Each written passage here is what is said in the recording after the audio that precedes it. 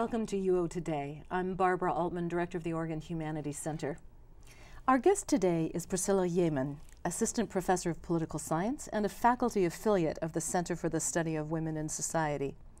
Yamin's research interests include marriage and family politics, American political development and institutions, race, gender, and sexuality studies, and feminist theory, as well as political culture and political identity. Her book, American Marriage, A Political Institution, was just published in 2012. Priscilla, thanks for coming. Thanks for having me.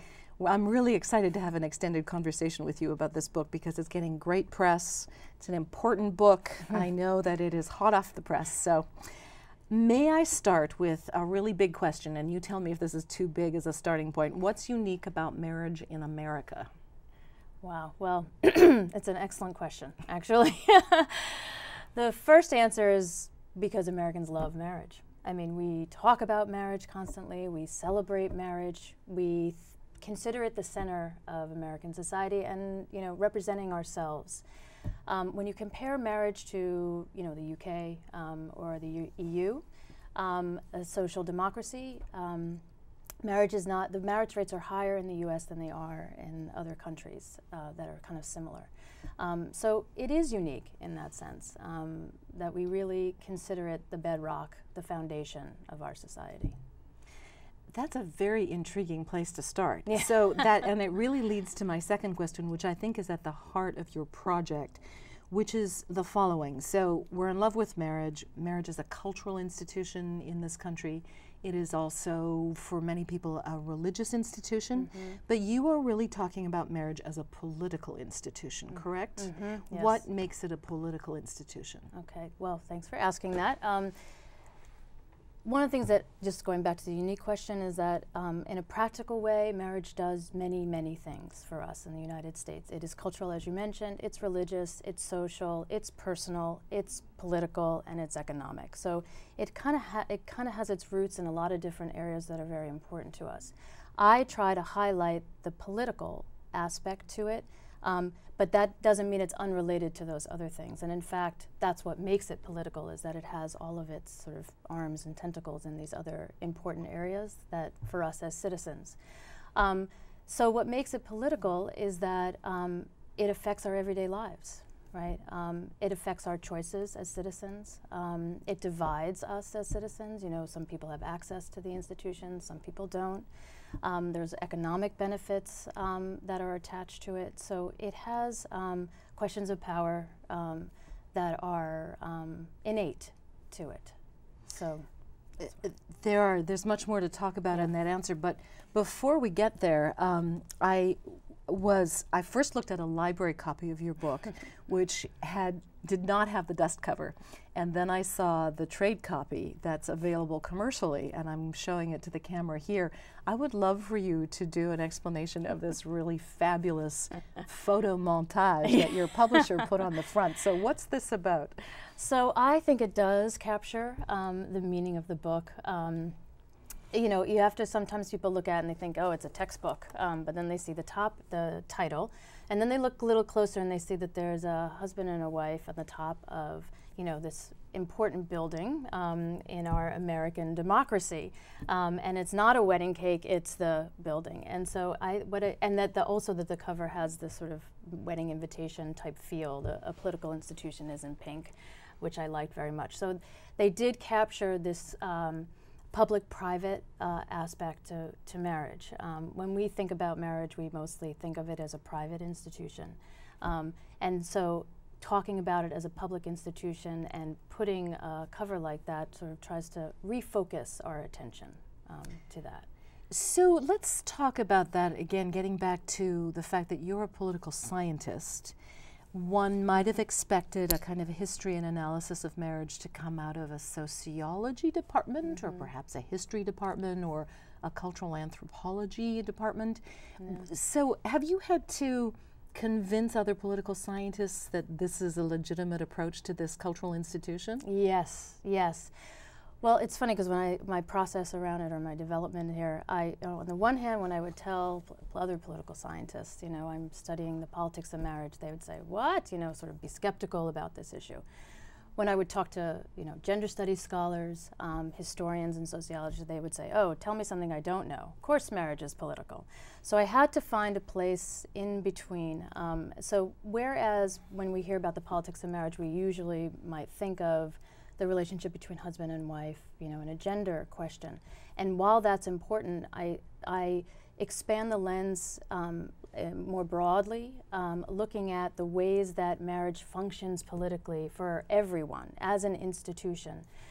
So I did over time have to make the case and show historically and also through government documents that politicians are talking about this, the Congress, the state legislatures, the president are all talking about marriage, and to make the case that it's not just a survey that you check, single or married, right? That there's real politics behind the institution that determine our political interests.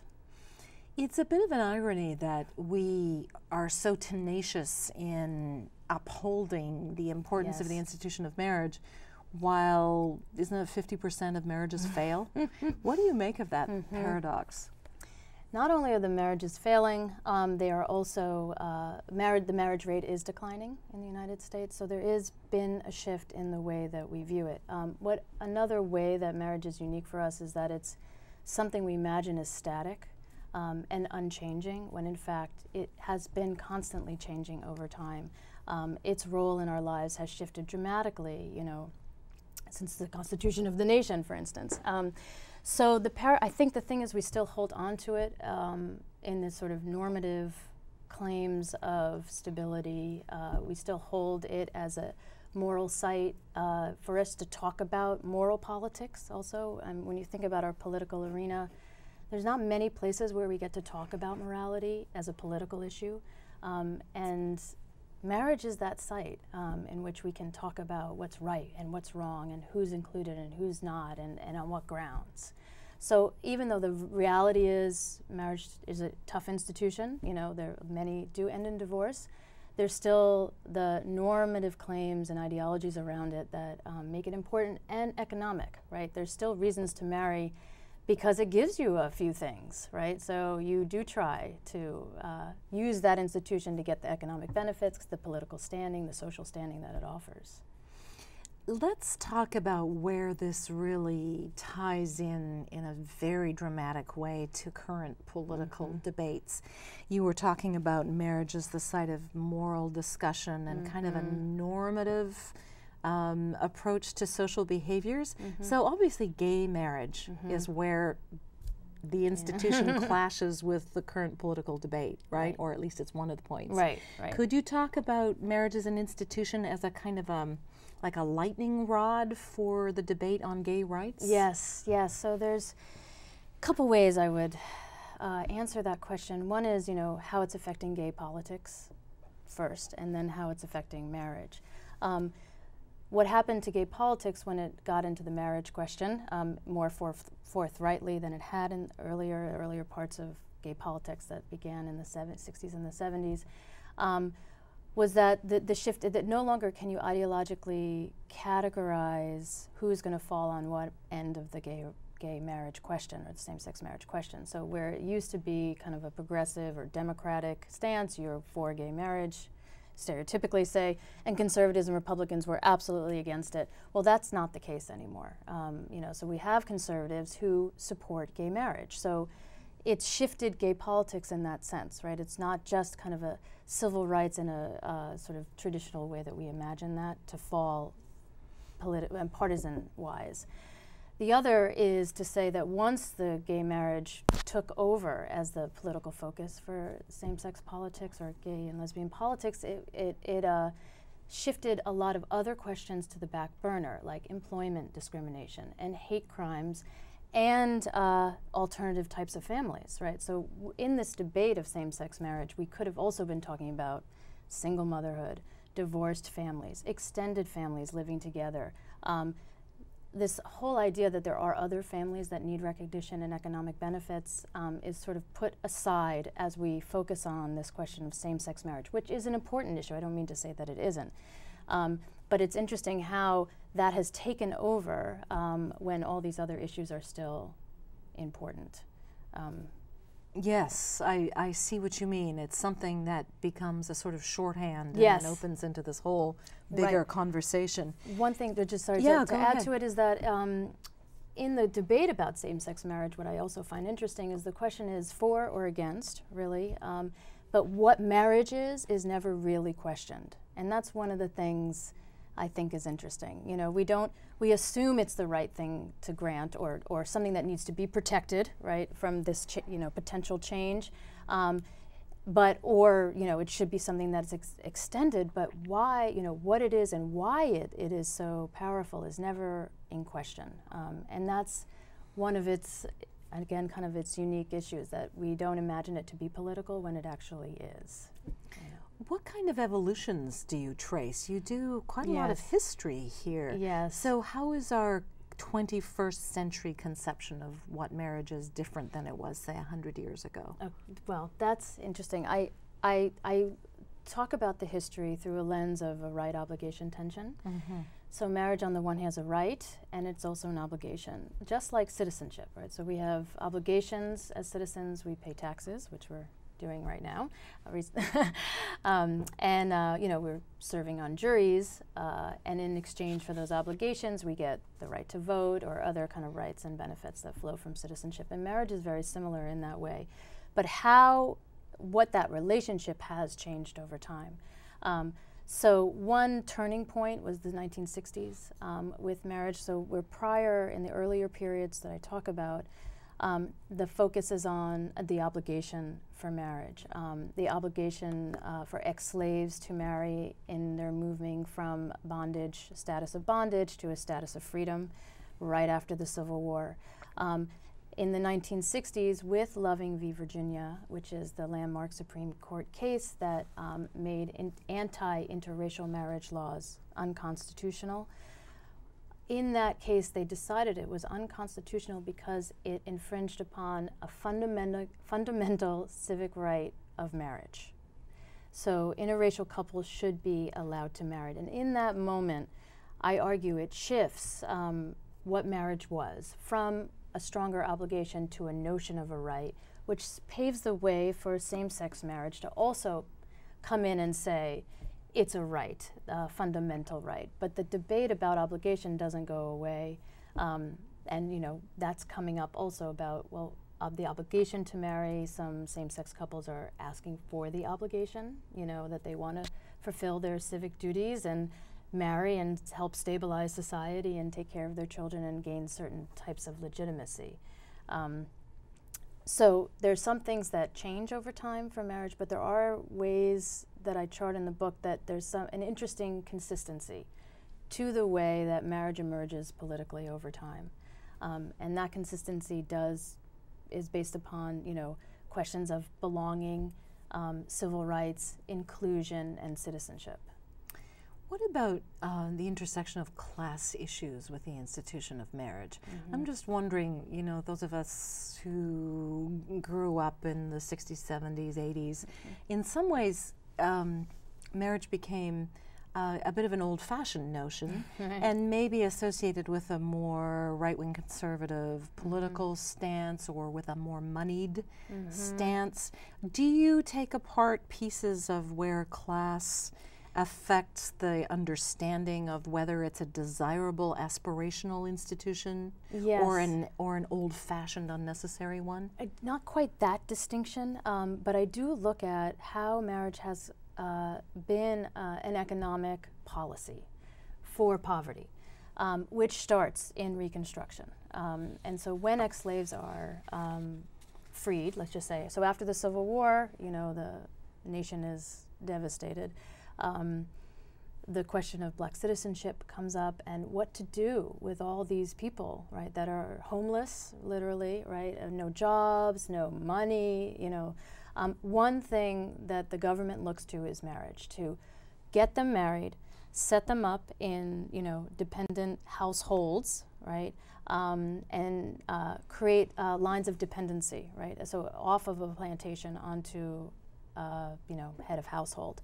At the same time, though, that right is limited by anti-interracial marriages. So blacks should marry blacks, not blacks and whites.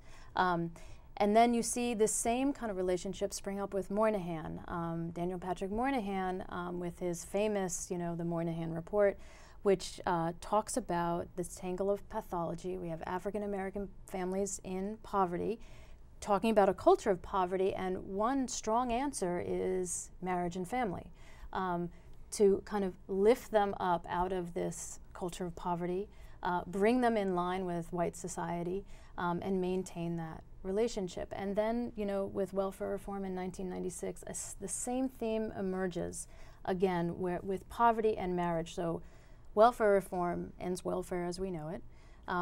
That mostly being putting a 5-year limit on welfare, lifetime limit.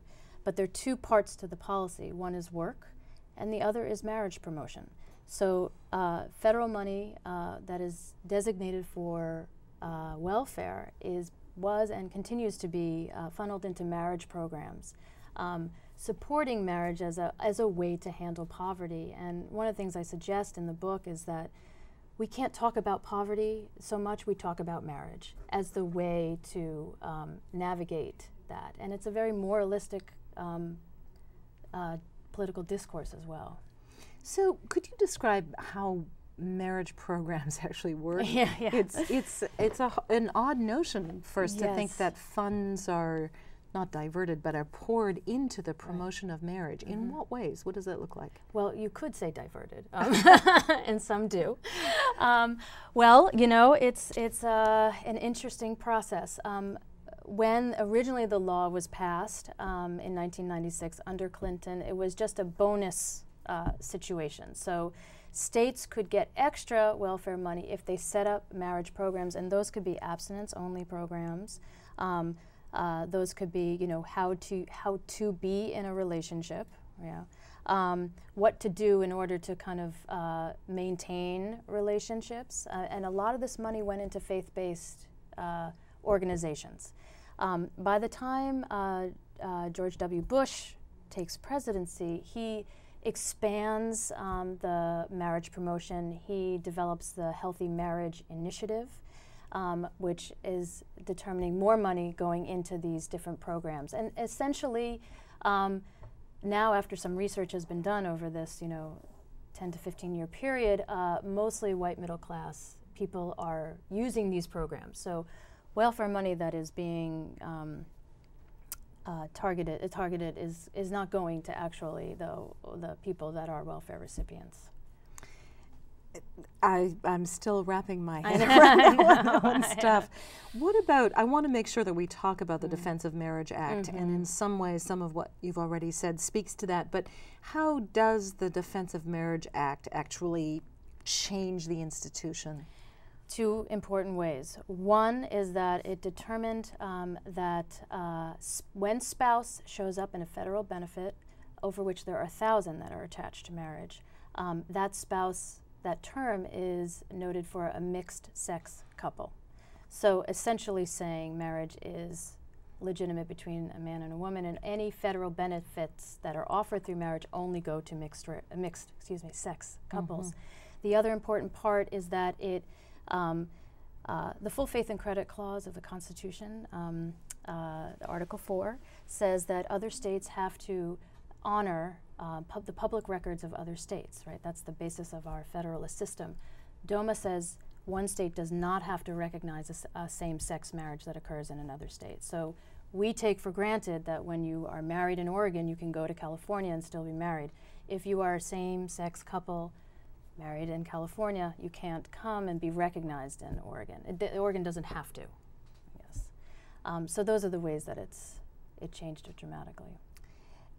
Okay, yeah, And I see what you mean. And one other part, the federal marriage is state-based.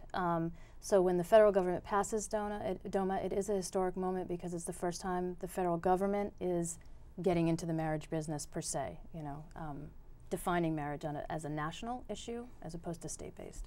But on the state level, in this last election, we still had 4 states across the country that had some kind of a ballot measure working against allowing gay marriage, right? So we've got a new kind of a national framework for the conversation, but a lot of stuff is still happening on the state-by-state basis. Absolutely. What's the future of that? Where are we headed with it? Well, it's an excellent question. I mean, I think eventually it will happen, and that same-sex marriage will be granted, and but it may recognized. be by state, right? You know, so it will probably take time. It seems that in these recent Supreme Court hearings, the court is going to shy away from deciding on Proposition 8, which is the California anti-same-sex marriage initiative. But they may, you know, overturn DOMA, which would be a powerful move, but still not saying whether same-sex marriage should be legitimate. But I do think that one thing that's striking in the Supreme Court hearings is that the generational difference. So, you know, the younger generations or the younger population seems to support same-sex marriage. They don't have the same attachments in the same way that the older generation, say, as represented by the justices. So when Alito says, which he did, that, you know, that same-sex marriage is a new experiment, right? It's even newer, he says, than the internet or the cell phone, right? Which is, if you reflect on it for a minute, you think, okay, well, let's assume that same-sex couples and families have been in existence for a very long time, predating the internet and cell phones. So he is assuming that marriage is just so powerful, it actually would constitute something different than those families that are already there, right? That are already in society functioning and being good citizens, you know. And so I think it represents this power that marriage has, that we still imagine it to have. So I don't think it's going away. And if same-sex marriage, you know, that will be a huge benefit. But I still think the discussion of what marriage is doing would be an important one to have. So touching on the other disciplines that all feed into your really fascinating analysis, as someone who works in the pre-modern period, I'm a medievalist, and I think about this as soon as I started reading your work. I was struck by that somewhere behind all of this we have the notion that marriage will civilize people, will make them behave better, will curb unruly, undemocratic, or uncivilized behavior on the part of probably men specifically. There is a big piece of social control going on here, right? Absolutely, absolutely. And that's what I do say, that's why, well, I phrase it as a disciplinary inclusion. And that is the obligation part. You know, when we think about rights and obligation, rights are, you know, suggesting some kinds of freedoms, but obligations are things that hem you in as well, right? And one of those obligations of marriage is, you know, that you will participate in moral behavior, you know, that you are following the rules. And that's where that consistent idea that it will civilize, and that's what kind of brings in the conservative approach to it, I think also, that it's an attempt to recenter the importance of marriage in a time where there's more divorce, where marriage rates are declining. More and more younger people are not marrying right away. The marrying age is raising. So there are changes, and so this does recenter it in a certain way, renewing a faith in what it can do. So we have you know, it can offer civil rights in some ways, right? But that comes with also these obligations of certain accepted behaviors. Those used to be linked to dynastic concerns and hereditary concerns. You don't want any illegitimate children, so infidelity in marriage becomes a bad thing and is legislated against because you can sue for divorce if your partner's unfaithful. So there are some very, very old institutions still at work behind the scenes that we may not be totally aware of. Yes, that's exactly right. That is exactly right. So I do call it the obligation part of marriage is a feudal leftover in some ways, you know, and that it's interesting, overlaid and mixed with the rights, you know, legal, rational approach to democracy that we also have, you know. So they are interlinked, and I think that's also why there's such staying power, you know, for the institution. Yes, for for better or worse. Yes. Excuse me. So, as a last sort of a summarizing question, we've still got a couple of minutes, but I'm curious about how your own trajectory as a researcher brought you to this as your prism to discuss really broad issues. Yes. You know, well, I was interested in the public and the private. I was interested, I first came at it as a feminist, you know, who was interested in marriage politics, but also the ways that it affects race and sexuality and class. And so when the same-sex marriage issue came up, I thought, it is interesting, this question of why it becomes political. What role is it doing? So I guess what I was trying to do was answer that question of marriage is sort of a, you know, this elephant in the room that we don't talk about. You know, we do everything around it and for it and in protection of it or in defense of it, you know, or try to, you know, deny it, but we don't know what it is doing and why it's doing that and why we continually come back to it. So that was the trajectory. It was sort of like, this can't be the only time when marriage is an important issue, you know. And when I started to look back, I saw, oh, it really is not the only time that marriage, you know, has really become a heated, political, passionate debate. And so you've succeeded in really introducing this into the mainline academic discourse within political science? Well, I'm not sure I can go that far. But in the part of American politics, you know, that is my hope. One measure of that, of course, is where you're speaking about this research. Are you going to poli-sci conferences? I am going. Yes. Yes, I am going to poli-sci conferences. Thank you. And also, the book is published in an American Politics and Governance series. So it is not, you know, kind of put off in a separate type of place. It's a part of a proper political science series. So. I can imagine that having this book in that series comes with all kinds of implications about the readership you're going to get, right? Yes, that's right, exactly. Yeah. Yes. Okay. Yeah. Priscilla, that's it. I'm afraid we're out of time. Thank you. We could have gone so much longer. Yes. Thank you so much for taking the time to do this. Thank you. Much appreciated. We've been speaking with Priscilla Yamin, Assistant Professor of Political Science and the author of American Marriage, a Political Institution. Thanks for watching and see you next time.